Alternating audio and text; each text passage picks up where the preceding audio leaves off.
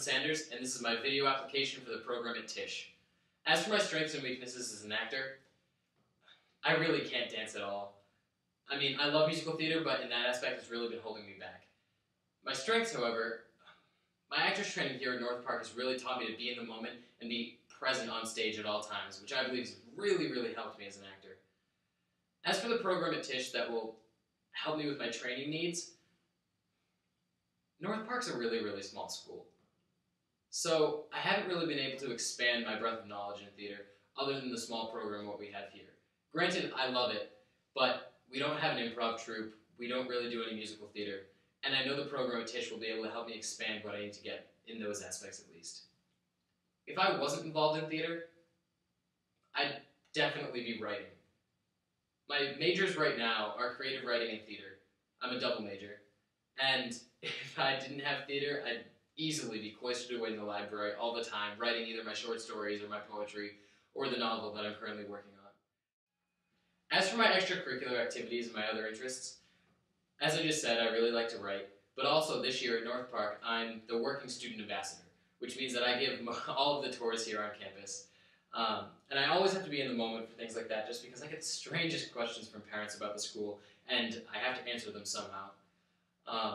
Even though theater for me is an academic interest, and it's been part of this application very obviously, that has to be one of my extracurriculars too, just because North Park is very solidly based within the storefront model, which means that even if you're an actor, you're working on sets, you're working on lights, you're working as a director, you're doing other things.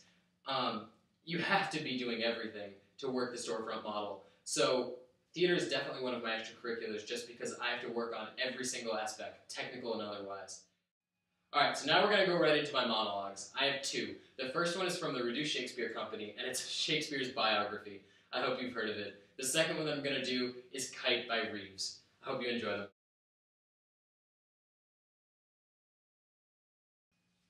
Alright, so I made up some notes for the beginning of this audition for, well, okay, that's William Shakespeare. William Shakespeare. William Shakespeare was born in 1654 in the town of Stratford-upon-Avon, Warwickshire. The third of 8 children, he was the eldest son to John Shakespeare, a locally prominent merchant, and Mary Arden, the daughter of a Roman Catholic member of the landed gentry. In 1582, he married Anne Hathaway, a farmer's daughter. Farmer's daughter? Shakespeare arrived in London in 1588, and by 1592, he achieved success as an actor and a playwright. However, by 1608, his dramatic production lessened, and it seemed that he spent more time in Stratford. It was there that he dictated to his secretary, Rudolf Hess, the work Mein Kampf, which set forth his program to the restoration of Germany to a more dominant position in Europe. Okay, After reoccupying the Rhineland zone, the remainder of Czechoslovakia, Shakespeare invaded Poland on September 1st, 1939. Hey, I never knew that before. No. Okay. Alright,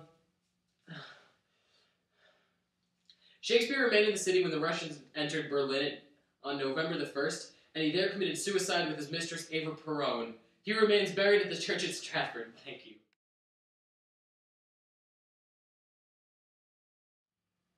The morning after the first night that we made love, the note on your pillow said, "Good morning, Sparkle Boy. I'll be back around noon. You make yourself at home." So I did. Maybe. I'm saying maybe. I put on your slippers, which were as comfortable as bunnies, because they were bunnies. And then I shuffled across my new favorite hardwood floor to the bathroom, where maybe I took a bubble bath, which isn't something that I can do at my place, because frankly, my tub is way too skanky to ever sit my bare ass down in. And then maybe I got so caught up in the romance of the suds that I started quoting old Latin poetry, like, "Quandam fusere de tibi candies." You know, "Verily the gods do favor me this morning, motherfucker!" And then maybe, I played with myself. But it's not what you're thinking. I'm saying possibly, for just some reason, I stuck my hand up out of the water for some reason and went, you know, somebody got played last night, you, or whatever, okay? And then maybe I played with myself. And it's exactly what you're thinking. But if I did, it was only to put the mental motion picture of our naked night together on replay, and on replay, and replay. And yes, I was still wet when I borrowed your bathrobe. And yes, I scared the birds off the balcony with my antics, dancing full blast to your old Prince CDs. But please, let's keep that my little secret, because nothing is as private as a solitary dance, unless maybe it's standing in front of a full-length mirror in a borrowed pair of bunny slippers, slipping off a bathrobe and wishing to a light bulb that my name, or my game, or my whatever were bigger. Wondering what kind of woman would want this skinny kid for a warrior.